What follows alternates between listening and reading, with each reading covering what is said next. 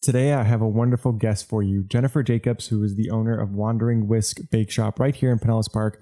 Now, she started this business about 6 years ago out of her mom's kitchen and now has a physical location, storefront location, where she creates custom order cakes, cookies, and other pastries for customers. Her story is something that just kind of stood out to me. Her approach to her business, her approach to life, and the way that she goes about it is something that I think is inspiring, and I think that we can all learn a lot from. So I hope you enjoy this podcast, and I hope you enjoy meeting Jennifer. And be sure to check out her next pop-up events.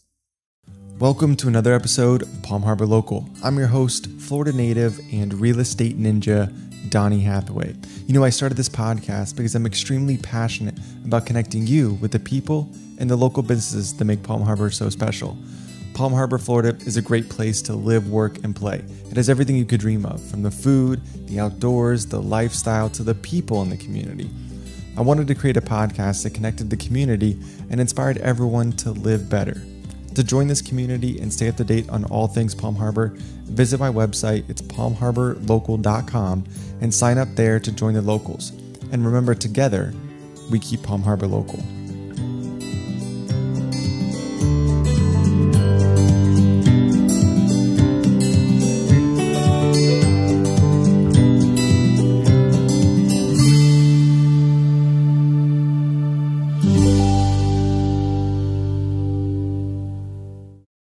So welcome, Jennifer. Thank you for joining the podcast today. I'm excited to learn more about your business. Thank you. Yeah, I've been following you on Instagram for a while, so I'm excited to join the podcast today. Sweet. So your business is the Whisk Bakeshop. Why don't we start there and kind of tell everybody what that is and kind of how that came about? Yeah, so I'm Jennifer Jacobs. I own Whisk Bakeshop. We're located in Pinellas Park, down near St. Pete.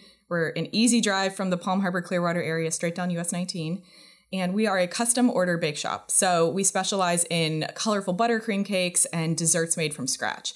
So we're a little different than your standard bakery where you would walk in and maybe get a pastry and a coffee and sit and enjoy some time there. We are open by appointment only. So what that means is you would place an order for a birthday cake or desserts for your office or a corporate event, or you're getting married and you need a wedding cake. We specialize in all different types of events. But we also open up to the public on kind of like a monthly basis during the spring and the fall seasons. And we call those pop-ups. So it's essentially where you can come into the bakery, you can buy items individually, and that's the time where we do open our doors to the public. But the pop-ups have kind of turned into something way more than I ever thought they would be. People are now camping out in front of the bakery, sometimes 2 to 3 hours before we open. Yeah, they're bringing lawn chairs and coffee, and girls are bringing their book clubs and sitting outside and reading at 7 a.m. before we open.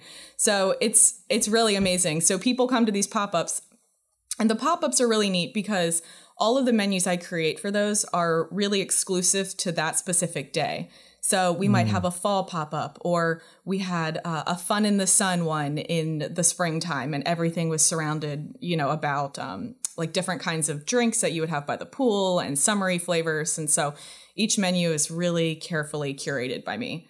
So we do, the custom orders, we do the pop-ups, and then we also teach classes at the bakery, which is really fun too. Cool. So the pop-ups, like, how did that start? And like, did you ever want to open up a bakery that was open up, 9 to 5, let's say, or did you always want to do like custom orders? Well, I started off thinking I was going to open a bakery, like a walk-in bakery where people could come in and, come in on a daily basis. And then I saw some other bakers I knew around the country, and I saw them doing this custom order thing. And I thought, that's really fascinating, because I've always really liked the artistic aspect of designing not only beautiful cakes, but getting really creative with different kinds of desserts. Mm-hmm. And the pressure of having a storefront that was open each day and thinking about staffing and how much are you going to waste if people don't come in that day. And just the craziness of running a business that's open on a daily basis is so different than what I do, where I always say my bakery is my art studio. And I go in each day. I know exactly what I'm making. Everything is made to order, so I don't waste anything. But it's really nice because it's quiet. I can work and I can really hone in on the details of each order. Yeah. So instead of focusing on like, okay, I need X amount of this cookie, I need X amount of this cake, you're just focusing on like what your orders are. Yeah. And being creative. Exactly. And so that's what I really like. And then a lot of the clients that come to me, I have a ton of repeat business. I mean, I have people that I did their wedding 3 years ago and now they're having their second child, and I've done the gender reveal and I've done the baby shower and the birthdays. And so a lot of families have really included me into all of their celebrations. But yeah, so a lot of the clients really trust me with the creativity part of it. And they allow me to, you know, they want a birthday cake and they say, hey, I want a birthday cake for my daughter. We've seen your work. And I like to think that my work really speaks for itself. And I do my best work when people allow me to be creative. Yeah. Because it's your ideas, your thoughts. Yeah. It's like telling an artist, you know, commissioning a painting from an artist and telling them, well, I want this exact painting. Right. Well, the artist isn't going to be quite as creative as, you know, if you give them a little bit of creative freedom. So, I like that. Yeah. So where did baking start for you? Is this something you've always been doing, or? Yeah, so baking for me started quite young. My mom and I would bake. We baked quite often, but really around the holidays. We're Romanian, and she had a lot of recipes that were passed down to her that her and I would always bake around the holidays. But then growing up, my friends in high school, we actually kind of joke. We used to make funfetti cake for our teachers for their birthdays, and I think that was kind of our way to sucking up to our high school teachers. It didn't really help with our grades, but you know, but we thought it was kind of a fun thing. So so I've always enjoyed baking, but I went to school. I went to UCF to work in the music industry, and so I graduated from college. I moved to New York. I worked in the music industry.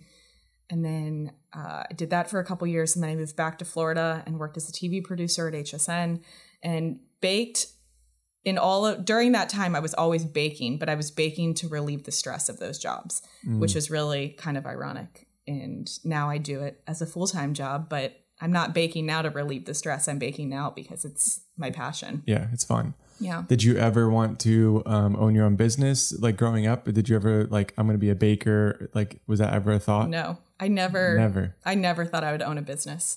I like to think I've always been a leader and very entrepreneurial in my mindset. Yeah. But no, I mean, if you asked me in high school, would you ever own a business? I don't think that was ever a thought in my mind. I also didn't grow up in a family with people that had owned businesses. So it was never really instilled in me like, oh, you can own a business. I mean, my family was incredibly supportive, but it just wasn't presented to me as an option. Yeah. It was go to school.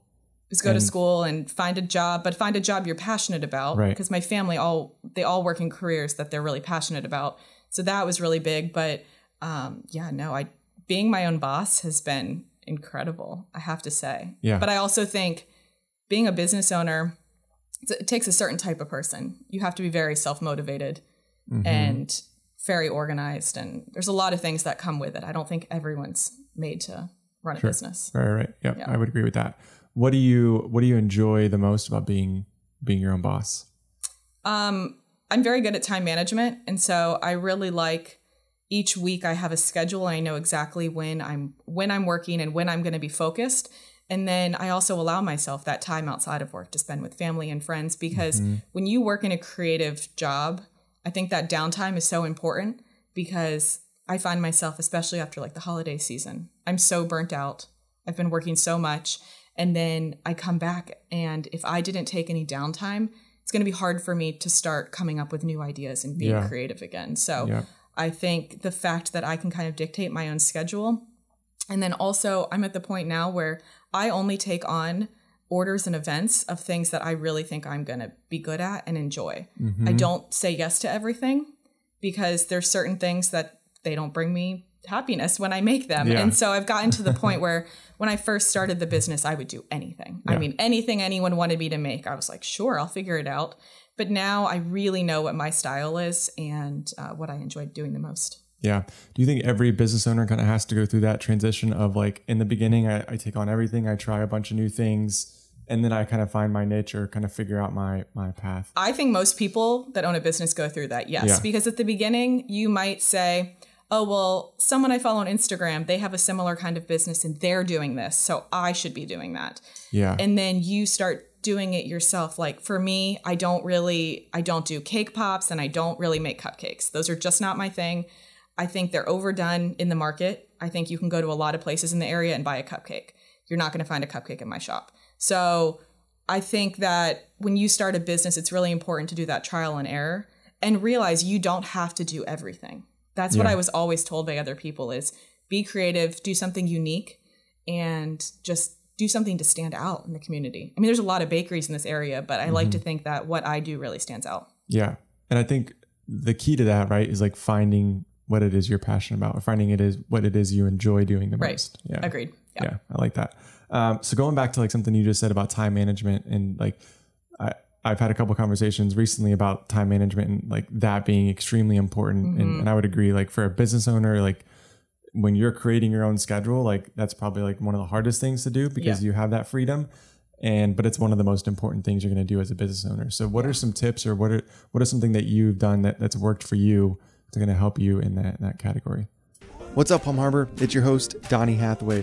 If you are looking to stay up to date with all things Palm Harbor, then visit my website. It's palmharborlocal.com. Super simple. You can sign up there, join the locals, where I'll be sharing more information on local events, local history, and what's happening in Palm Harbor. You know, I really want to create and add more value to you as a listener for spending your valuable time tuning into my podcast. So join me there, keep listening, and remember, together, we keep Palm Harbor local. Well, for me, I still like a good routine. I'm a routine person. Yeah. I kind of know each week. I was telling Donnie, we were talking about, you know, our work schedules and how it's hard when you own a business. But I said each week on Tuesdays and Wednesdays, those are kind of my baking days. Like I know I'm going to go in, I'm going to get organized for the week on Tuesday. I like to look ahead to the following week as well to see what's coming up. And then Thursdays and Fridays, I'm really prepping for the weekend. But I think it's important with time management. You need to come up with a routine. I think routine is just super important. And then making lists of things and working in advance. So not just looking at what's coming up this week, but I'm always looking 6 months out just to kind of see what's happening. And I mean, I just think being detailed, I'm super detailed. And I just think that is so important to always have a planner. I have a paper planner. Yeah. I'm not like a Google Calendar girl. I like having a physical planner in front of me so I can always see what's going on. Yeah. So you write down so you don't use Google Calendar at all. Everything is in the physical planner. Yeah. I mean, I use technology when I need to. I mean, of course, like social media, email and all that, but I've always had a planner and I like to physically sit down when I'm, you know, emailing people back about wedding inquiries and parties and all of that. I like to look at the calendar and physically write out, you know, what I'm doing. And that's what works for me. You know, some people use all these fancy programs and that's fine if that works for you. But I think each person does it a different way. And that's another thing is you don't have to do it the same as everyone else. Right. So, I think, for me, I like writing on paper for some reason, or like reading a book, right? Instead of an audio book. Yes. Like I prefer those things. So I get that, right? But it's just, and I've tried, I think like you said, it's just trying new things and figuring out what works for you. Cause I've tried like, you know, writing on an iPad and using that, but it's just not the same as like writing on a piece of paper. And no one is with you when you're sitting there planning your schedule. It's whatever works for you. Yeah. And so, Yeah, I like that. So you were on on a Food Network competition, right? It's called Holiday Baking Championship. It was, It's in 2019. So my wife is a huge Food Network consumer. Oh, that's funny. And just watches all the shows. So we watch is it Guy Fieri? Guy's Grocery Games? Yes. Great show. Great show. Love it. So tell me what that experience is like. Yeah.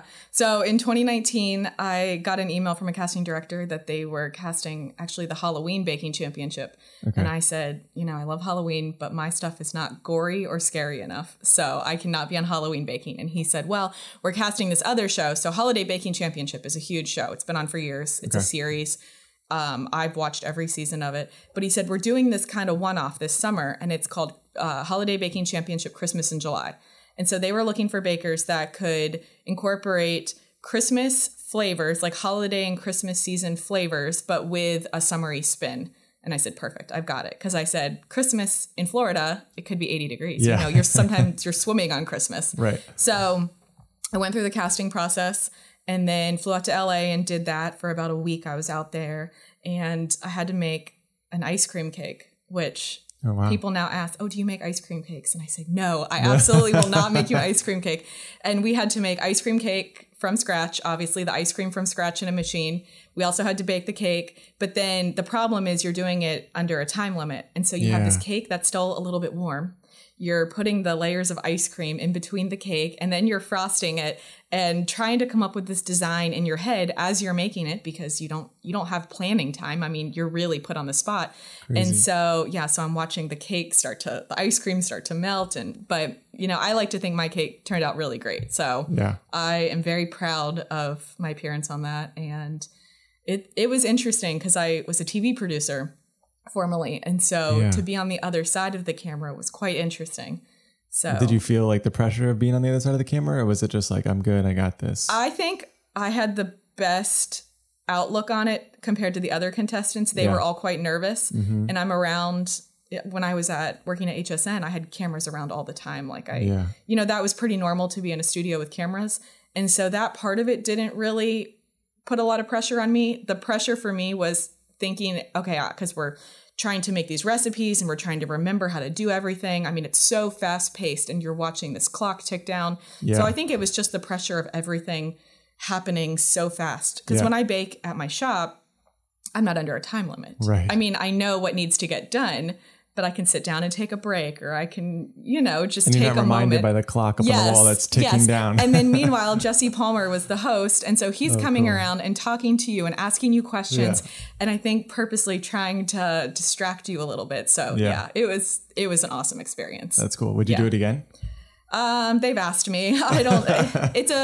Some of the shows are a very big time commitment. They're about a month away. Oh, okay. And so, not to say I wouldn't do it again, because I would, but I think the timing would have to be right. Yeah. Unfortunately, a lot of them cast very last minute.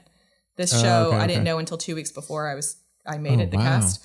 Yeah. And so at the time I was still building my shop. It was a few months before I opened. So it was actually perfect timing. But for me now to take a month away is quite challenging. Yeah. So, it's a lot. Yeah. So what goes into, going back to like your baking and like creating different recipes and stuff, and you're always creating new designs and flavors and of course all that. What goes into creating that, and like what is it that you enjoy about creating these recipes? Yeah. So for me, I'm really big on developing recipes. To me, that is the epitome of creativity, is coming up with a new idea and a new recipe. And yes, I mean, designing cakes is a huge part of it, and always trying to find new inspiration for designing cakes. And for me, it's not necessarily going on YouTube and watching other cake designers. It's just getting out in the world and traveling and seeing, a beautiful fabric somewhere, or flowers, and picking up the colors of them and saying, oh, this color would be beautiful on a cake. And so actually the name Wandering Whisk came from my love of traveling and baking, because a lot of the flavors that I have on the menu are flavors that I've picked up while traveling.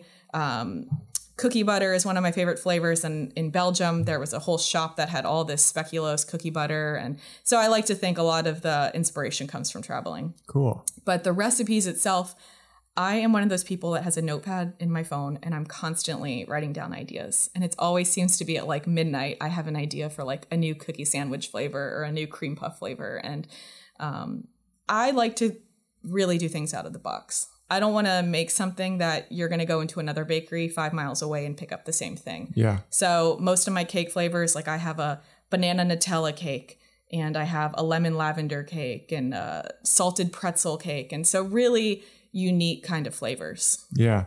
So, and that's just all out of your head. Like this is just like a lot of it's this idea. Yeah. A lot of it's trial and error. Some of the recipes are my family recipes. So it are things, aunts and uncles, or my mom or my grandparents that they passed down, and I kind of tweaked the recipes over the years. So we have those recipes. And then some of the recipes have just been things. I think you get to this point. Well, I do. I know you get to this point when you're baking for a long time, you know how to tweak a recipe without totally screwing it up. Okay. Baking is very scientific in the way you have to have everything very specifically measured. Yeah. You can't necessarily say, oh, I'm going to throw a cup of orange juice in that cake and make it orange cake. I mean, it just doesn't work quite like that. Yeah. You have to know a lot about the technique behind each recipe and how it's gonna work when you're mixing it and baking it. But For me, I kind of know how I can push the limits a little bit. Yeah. So creating these different flavors, is it just kind of like trial and error, like you said? Yeah. Well, and I get to the point now, I work with my mom a lot, and she'll say before one of these pop-up events, I'll have something new on the menu. Yeah. She'll say, "Did you test that?" I say, "No, I know it's going to work." There are things now that I know 100% are going to work because they're in my head. I just know it's going to be fine. But then there are times where I do kind of test it out to see if it's going to work. And I like to think most of the things these days they just work out. Yeah, they just kind of work out. Yeah. When you do it long enough, it just, what's going to taste good together, what flavor combos and all of that. So, yeah. Did you have any formal training as far as baking, or is it just like what you've done throughout your life? So I did not go to culinary school. I actually learned a lot of my baking through going to the Palm Harbor Library and getting Le Cordon Bleu textbooks. Really? And so I studied that's how I learned a lot of the science of baking and how to formulate recipes, because I think a lot of people can enjoy baking because you can follow a recipe. But I think there's so much more behind being a good baker than just like being able to follow a recipe. You need to understand what baking soda does. What does creaming the butter and sugar together do? There's so many parts of it that really help create a recipe. But yeah, so I read a lot of books. I did watch a lot of videos. And then I actually went out to the San Francisco Baking Institute about 6 years ago. Okay. And I did this week-long intensive course. And that is where I really learned how to make all different kinds of cake bases and pastry creams and meringues. And we made probably at least 12 different kinds of cakes. And it was really incredible to be working it was probably the first time I really worked in a commercial kitchen and really learned how to use commercial equipment and wore a chef's coat. And I felt like, wow, this is the big time. Yeah. And after that was truly the time where I went out there to kind of do this course and figure out, do I see myself doing this as a career? And that was kind of that pivotal moment where I said, okay, I think I want to do this for real. That's cool. Yeah. So then you come back and then you start baking and start selling. I had sold a few things before that. The business, it's really neat because I never set out to start this business. I always say the business kind of found me. Yeah. When I was at HSN, I started bringing in desserts just because I enjoyed baking, and I would bring them in for my coworkers. And then these two guys, they are at the beginning of every story. These two guys bought these cookies and they said, "Can we buy these red velvet cookie sandwiches from you that you make?" And I said, "Sure." So they probably gave me $20. I brought them in these cookies. The next day I went in and I said, "Hey, did your families enjoy the cookies?" And they said, "Well, we actually ate all of them at work. Can we order another batch?" So then I went home, I made another batch. And so I always say that was my first sale. But it was just interesting because I never set out to start this business. And before I knew it, other people at the company were saying, "Oh, we heard you make these cookies. Can we buy them? Hey, I need a birthday cake. Hey, I need this. I'm getting married. Can you do this?" And so that's when I decided to go out to that San Francisco Baking Institute and really learn a little bit more about cake making. And that was something that was very new to me. I had not made a lot of cakes in my life. I made box cake mix growing up, but I really needed to learn like the basics of baking and pastry and all of that. Yeah. So that kind of changed it and put you on this path of like, let's start the business. Yeah. So what was it like in the early days of starting the business? Like, what was that process like? And did you ever see yourself like getting to this point? I always thought how neat it would be to open a shop. And I think I knew in my mind the whole time I would do it. But I had been told by so many people, "Oh, you'll never make it. There's too many bakeries. You'll never have enough money. You'll never find the right spot."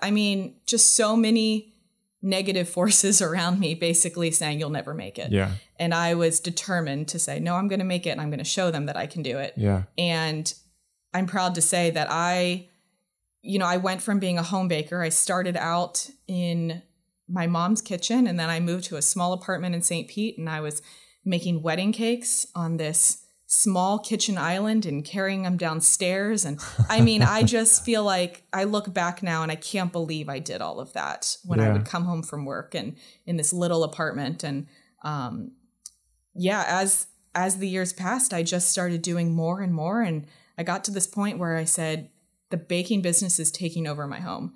I had cake boxes behind the TV. I had my entire kitchen was baking ingredients. I didn't even have utensils for a real meal. And and I got to the point where I said, okay, I think I'm ready to do this full time. And crazy enough, I actually got laid off my job. There was a huge layoff at HSN in 2018, and I got laid off. And I actually kind of looked at that as a blessing because it pushed me in, finding a shop and kind of figuring out what was next. And then about a year to the day I got laid off, I opened my shop, which crazy. Awesome. So you, so getting laid off kind of pushed you to kind of take that next step and really like dive into the. Yeah. And not to say it, sometimes it all sounds like a dream. Everyone's like, oh, it just sounds like it was so easy.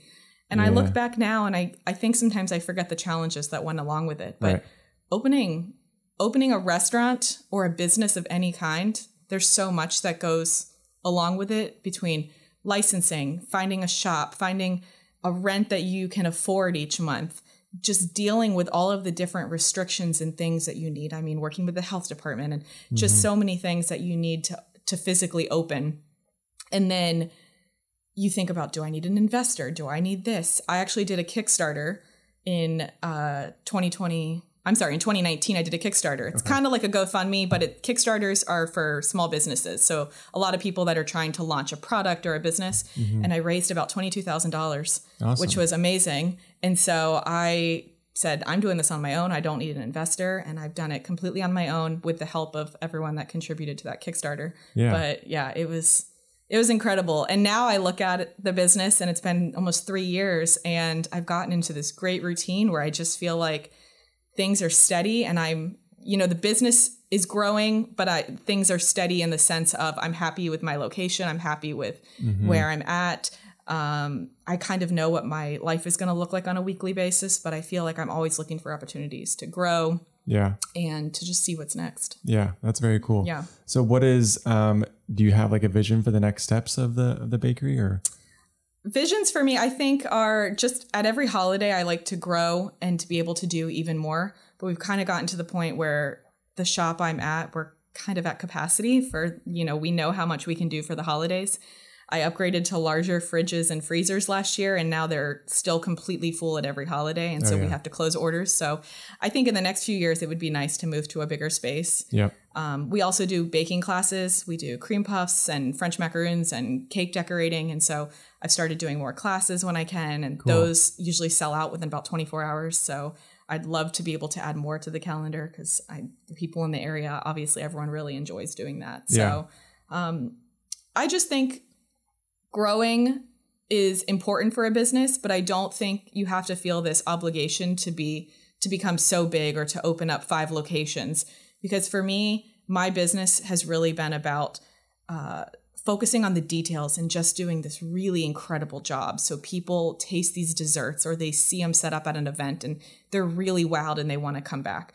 I don't want to grow so fast and so large that, the quality starts to go out the window or I don't have, the control over what's happening in the business. Yeah, I love that because it sounds like you're at the point where like you could like really grow it if you wanted to, right? Oh, you have enough. I could bring on more. I mean, I could bring on more staff. I could go into a bigger shop. I could be paying more rent each month. I could be doing a lot more. Yes. Yeah. People all the time say, well, when are you going to open up on a daily basis? I hate to break it to them. That's not the plan. Yeah. That's not how I look at the future, and I don't see myself opening each day because I think the way I'm running the business is so not only financially smart, but it's just really great, I think, for myself and like how I'm running my life as well, because I get to go in, I get to be artistic. I get to really spend a lot of time doing what I love, but then I also get to step away from the business and travel and do all the things that really fill me up and, bring that inspiration to the business itself. Yeah, I love that. Yeah. And I love the idea of just focusing on like the details of the process, right? And not so much like being worried about the outcome or trying to reach this goal and stuff. I think that's something myself that I've been trying to work on the last couple of years is like, okay, just focus on the day-to-day stuff and the rest will kind of take care of itself. Well, and we're pressured so much with social media. I love social media in the sense of Instagram is huge for my business. Yeah. So much of my business comes from social media. Yeah. But I think we're put in this bubble of you have to grow and you have to hustle. And that's not me. That's not what I'm looking Not at that doing. you don't hustle, but No, I do, but I don't like this hustle culture where if you're not working every single day of the week and if you're not spending every hour of the day thinking about your business, then you must not care about it. Because I mean, everyone deserves a break, and I think everyone deserves time to recharge. And I think one of the reasons people own businesses is because they can create their own schedule and take the time to work towards their passion, but then they can also take that time away too. So, and I say all this because I'm coming off my summer vacation. I'm coming off the slower time in the summer and I'm heading back into the season. And so I'm preaching this, take some time for yourself, because I just did that all summer. And now I'm getting back into, before I know it, Thanksgiving and Christmas and the fall season and all of that. So yeah, that's awesome. Yeah. So, so speaking of like vacations and traveling and stuff, I got two questions. One is like, what are some of your favorite spots around here? Because you grew up in the area, right? Yeah, Palm Harbor. Yeah. Born and raised. Awesome. Palm Harbor High School, class of 06. What are some of your favorite spots around here? And then I'm curious, just personally, like, what's like one of your favorite places to travel to? All right, favorite. I knew he was going to ask the favorite local spots.